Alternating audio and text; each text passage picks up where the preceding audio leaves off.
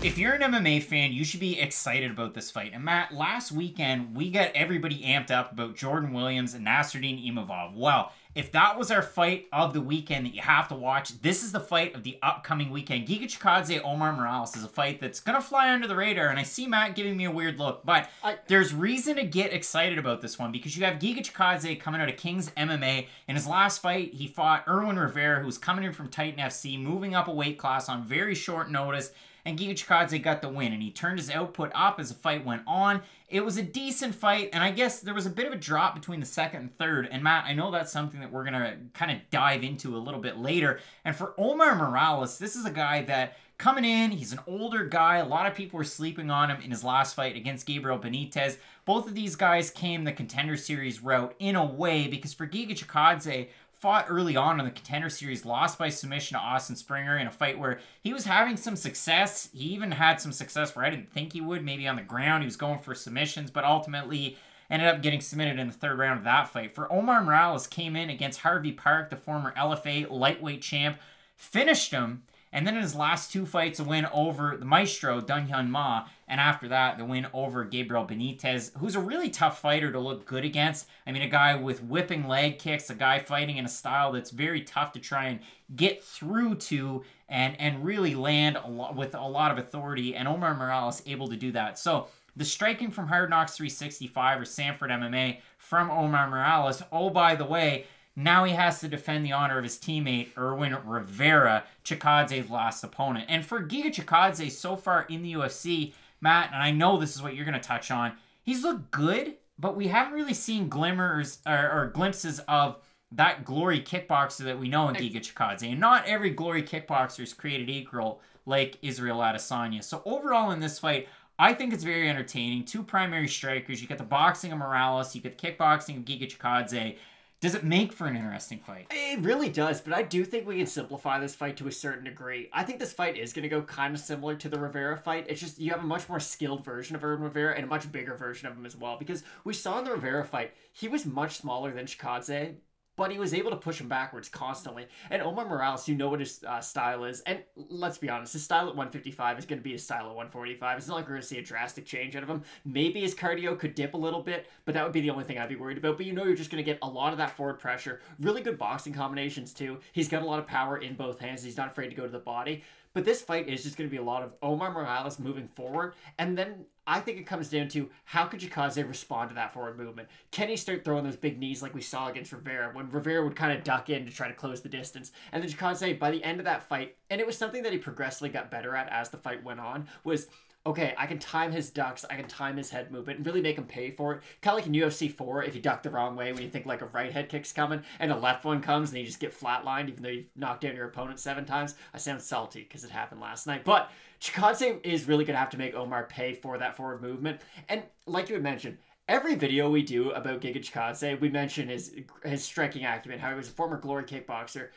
He was a former glory kickboxer, but I think we might have to start downplaying that just a little bit because, like you had mentioned, not every glory kickboxer is the same. We have some guys come into the UFC, like an Adesanya, of course, who they're striking so much better than everyone else's.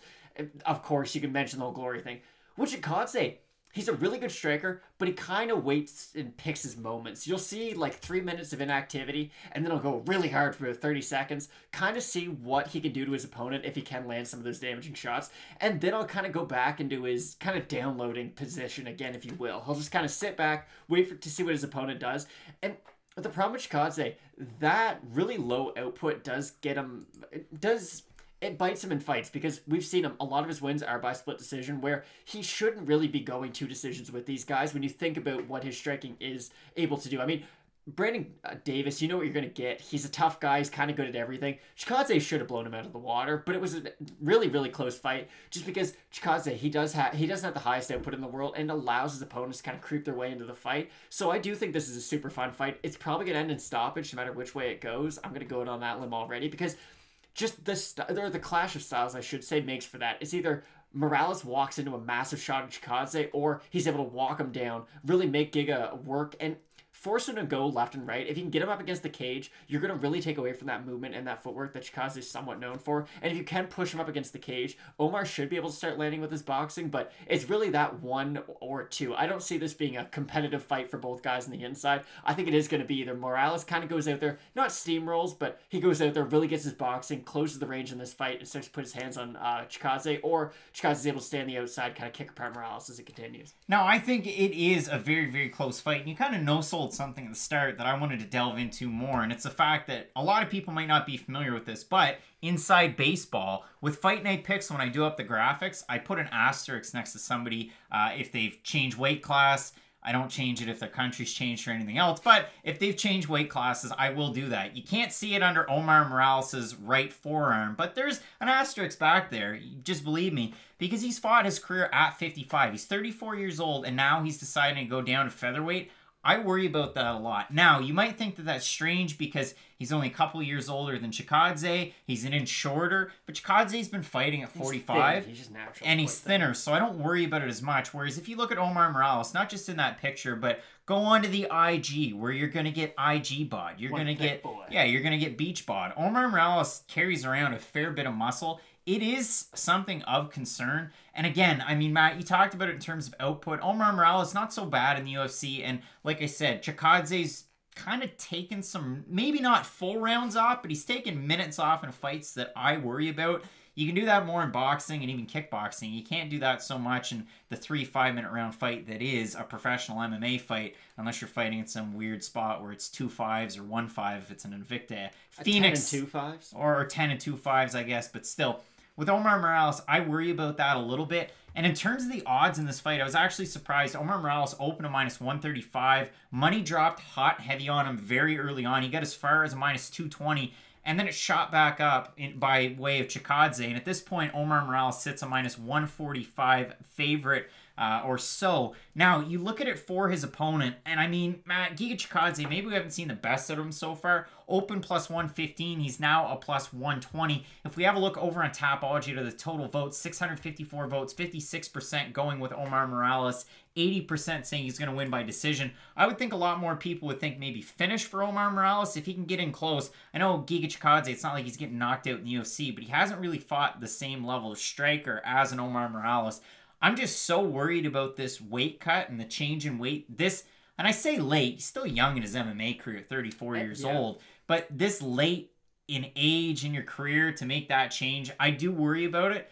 I'm going to side with King's MMA's Giga Chikadze. Might not be the most confident pick. This is probably one of those fights where you just sit back, have a pop, a little bit of popcorn, enjoy it. I'm looking forward to it, but I'm going with Giga Chikadze in this one. I see where you're coming from, but I just think Omar Morales is going to be able to get it done. You look at him at 155, and yeah, he's a pretty thick dude, but when he fought Gabriel Benitez, a career 145er, he wasn't that much bigger than him. I mean, he was bigger, but barely, like, whatsoever. He's slightly more muscular, but frame-wise, he does match up with a lot of guys at 145 better than he does with the guys at 155, and I do think that is the cause for his weight drop, is because at 155, what's the division dominated by? Either world-class strikers or really dominant wrestlers. Whereas in 145, it's a much more of a strikers division. So I wouldn't worry as much about the weight cut for Morales. I do think his style is going to be pretty much the same. I think the cardio is going to be there. I think the output's going to be there. And this could be one of those fights where I might agree with Craig. Chikadze might win by the end of it, but I do think the output is enough of a concern that Morales can, even if he's losing the rounds, he's landing a lot more strikes, so the judges might say he wins the round. So I'm going to say Morales by controversial decision. Matt going Morales. I'm going Giga Chikadze. I'm really looking forward to this one, and we've got a great card coming up. Lots of sleeper fights, but we got a great main event at the top of the bantamweight division. Aljamain Sterling's not going to like it, but you've got Marlon Moraes taking on Cory Sandhagen. You're not going to want to miss that. Keep it locked in with Fight Night Picks, Matt, and as we always say, let's get into it.